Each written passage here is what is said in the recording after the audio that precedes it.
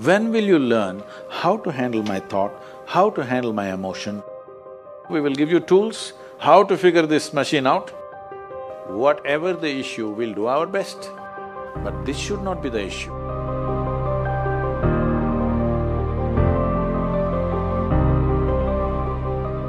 In life, there are many phases where we feel that we are depressed, we are lonely, and when everybody is against us, and there is no one to, guide us or talk about it. So at that moment, how should we handle it or how should we deal with it? See, this is an unfortunate condition that a whole lot of human beings are in. In their experience, in their personal experience, life is like me versus the universe. Being in competition with the universe is a stupid thing to do. That's not a competition you must get into. Hello? Me versus the universe is a bad competition to get into. Would you also agree with me? So, this is why yoga. Yoga does not mean twisting and turning your body. The word yoga means union. Right now it's me versus the universe. This is just your psychological condition. This is not the reality. Even when you feel utterly lonely, are you still breathing? So you're transacting with the world, isn't it? Yes? You only can't get along with the people around you, but atmosphere is okay with you, food is okay if it tastes good, water is okay. You have transaction with the world, isn't it? Your existence is constantly an engagement with the universe, but your mind becomes against the universe.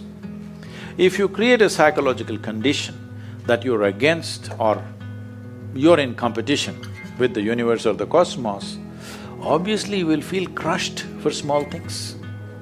Little things will crush you. When I say little things, maybe you failed your examination, maybe you got thrown out of this university, maybe you got fired from a job, maybe somebody ditched you, maybe something else like this happened. These are all small things between life and death. Because you came here with nothing, isn't it? When you die, there is no container service for you.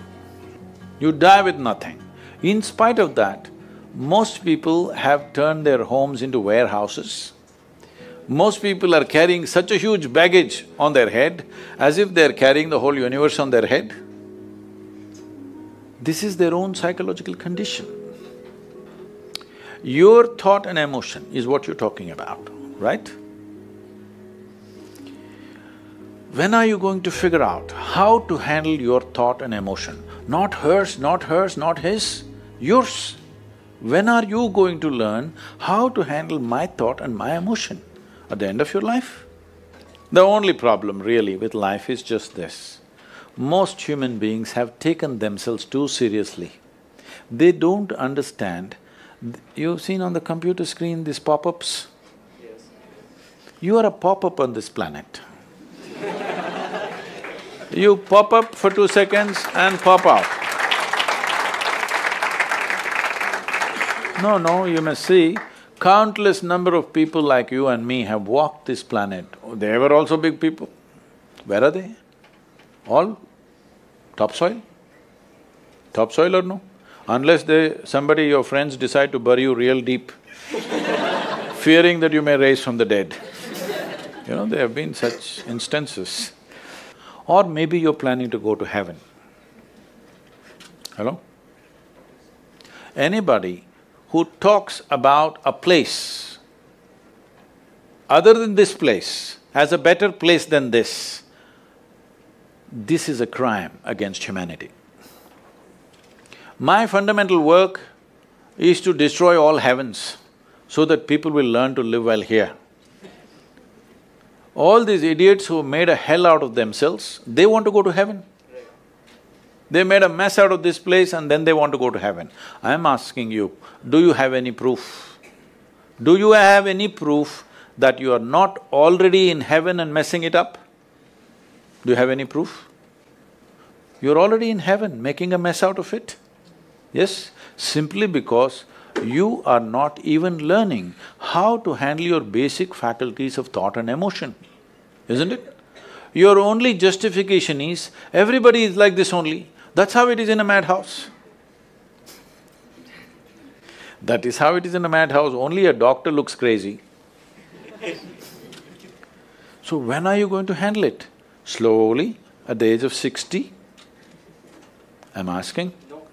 When will you learn how to handle my thought, how to handle my emotion, how to handle my body, how to handle my chemistry? When are you going to figure this?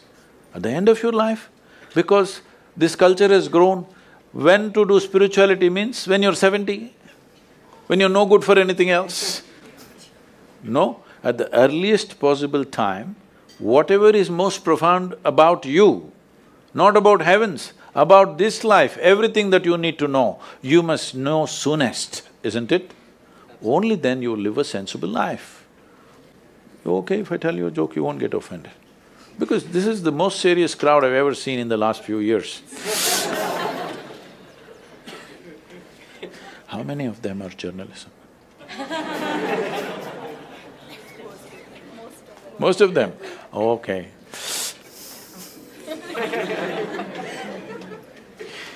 This happened. Shankaran Pillai, when he was in Paris, was married to a French woman. One day, it was their anniversary, first anniversary. So she invited a bunch of friends and she wanted to cook something really fresh, everything fresh. So from morning, she was driving him to this market, that market, he got this fresh vegetables, fresh meat, fresh chicken, this, that, everything.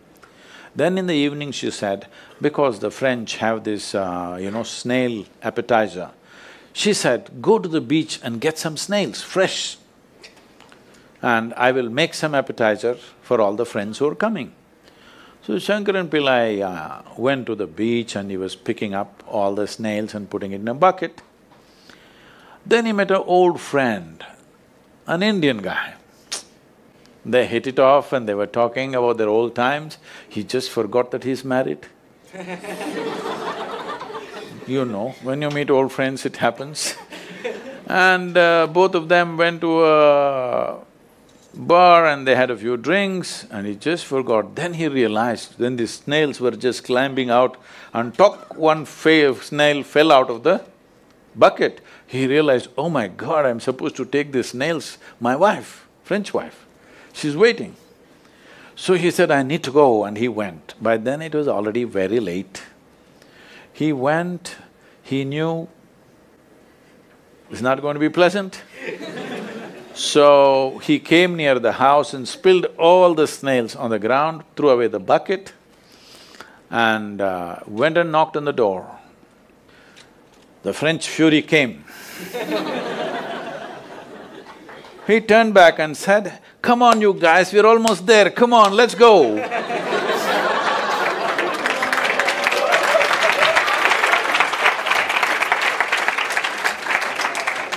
So, when are you going to pick your snails and put them in the bucket and fix them? Huh? Your problems, you must fix them, isn't it? These are not problems. I want you to understand, you are not suffering your life. You're only suffering two fantastic faculties that only… It's a privilege of being human that we have these two fantastic faculties. One is, we have a vivid sense of memory. This is because of this memory our life is so rich, unlike any other creature. And we have a fantastic sense of imagination. Now, this is what you're suffering. What happened 10 years ago, you can still suffer. Why? Are you suffering life or memory? Hello? Memory. Memory. What may happen day after tomorrow, you're already suffering. Are you suffering life or imagination? Two most fantastic faculties you have, you're suffering. So what are you asking for? You want to become once again an earthworm. An earthworm is a very eco-friendly creature, I have nothing against it. But it took millions of years of evolution to get you this size of brain, and now you're suffering it. If we take away half your brain, of course you will sit there without any anxiety, without any suffering, peacefully. What we need is, we need to remove your brain, because you are suffering your own intelligence. Yes or no? Yes. Because we gave you a very complex machine, you have not bothered to read even the user's manual. You want to just blunder around. No, young people, it's time you figure out a few things about you. If you don't know how, we will give you tools how to figure this machine out, because in your life, many issues will come. More issues come up in your life means you're living a more active life. Nothing came up means you're not living. Yes? Lots of issues every day.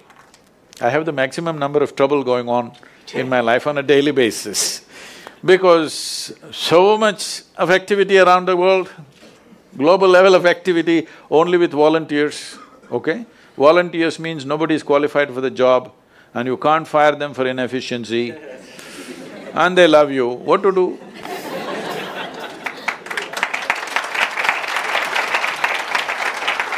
This one thing you must fix, that is, in your life, you are not the issue, okay? Whatever the issue, we'll do our best, but this should not be the issue.